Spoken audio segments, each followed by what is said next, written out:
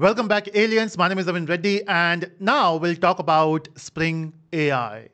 Now, see, everyone wants to build AI application, or I can say AI-based application. So whatever application you have, maybe you're building it from scratch, or you have your existing product in which you want to add the AI feature, or maybe you want to make it AI-enabled.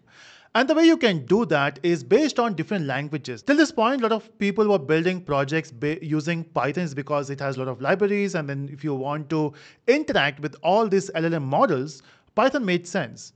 But then if you think about the world where every product is built using different languages, and if we talk about the enterprise market, most of the products are built with the help of Java. Here, we don't want to use AI-enabled feature using Python and Java application, which is for the enterprise. What if you can connect the LLM models or the AI models with your existing applications with a layer in between, and that too in Java? And that's where Spring AI comes into picture. So you might have heard about LangChain and other stuff using which you can do that. But then again, the question is why to focus on another language when you can use Java there? Now, Spring AI is actually inspired by LangChain, but it has different features. Okay, so there are certain things which are different in Spring AI compared to LangChain, and they have a bigger picture in mind, thinking about this Spring AI framework or the module. Now, what is Spring AI? So Spring AI is an application framework for AI engineering. So if you want to add AI features in your product, you can use Spring AI. And so whatever application you have existing, so you can connect it with Gen AI, and you can take your data to Gen AI, and you can use Gen AI features to your application. Now, there are a lot of things here. So if you scroll down, it has its own documentation. But if you want to make it interesting, we have to first understand how we are going to learn this with our project. So let's focus on the project which we're going to build. Now, this is what we are planning to build, okay? So we'll explore different LLM models in which you have OpenAI, then Anthropic, and we got Ollama. So Anthropic is cloud.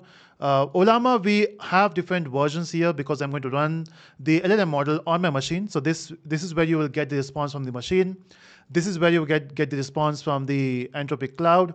And this is where you're getting the output from the OpenAI cloud service, not the local. So 2 cloud and 1 local. So whatever question I ask, example, if I say what is Java, and if I click on this button, I should have changed the text, but that's fine.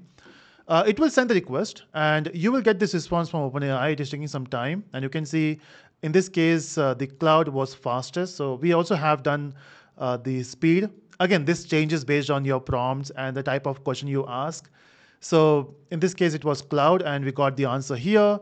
This is from the OpenAI, and this is from the local. So on this machine, I'm running Mistral, if I'm not wrong. So this is getting printed from the Mistral, but we can also use DeepSeek here, and I will show you how do we do that. And since it will take a lot of time, we are going to do this step by step. In this video, we'll only focus on the basics. So this is the project which we are going to build. Now this will be a Spring Boot application or Spring Boot web application in which we are going to introduce Spring AI to talk to the LLM models. Of course, we need to have keys as well. And as you can see for OpenAI, I already have two keys created, and I will show you how to create a key. For Anthropic also, we have to create a key. And for DeepSeek or whatever local models we have, we don't have to get the key because it's running local on this machine. The front end for this is React. So I'm not going to teach you how do you build this front end here. That can be done with the help of AI tools. You can ask your AI tool, hey, I have this scenario, give me a React application, it will give you. But we have the React code here, and maybe in one of the videos I will explain how this is working. But you got the picture, right? Now, in Spring AI, we are going to focus on different features. Specifically, we will focus on the chat completion or asking question and get the response, not chat completion, but you will ask a question in the prompt, it will respond with some answers. Okay, not a continuous chat. It's just one time. And by doing this, you are going to learn a lot of things. And of course, if time permits, we'll focus on other parts as well. But majorly, we'll try to complete this project first. And once this is done, we'll focus on the features. Now, if you want to go through documentation as well, so while watching this video, you can go to this Spring website or Spring AI projects, click on Learn. And here you will see there are different versions. It's still into first version, snapshot.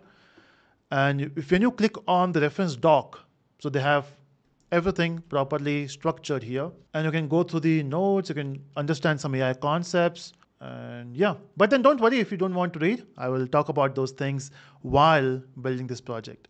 So I hope you're excited. I'm excited, and let's see how do we do this. But then there are certain things which you should know before we do that. So before we continue with this project, there are some prerequisites. One, you need to know what is Spring Boot. You need to understand what is Spring Boot Web, what is Maven. Yeah, that is good. So if you know these things, this will be easier to build. If you're not sure about those concepts, you can check the link in description and you will find it. Okay, so that's it from this video. See you in the next video, everyone. Bye-bye.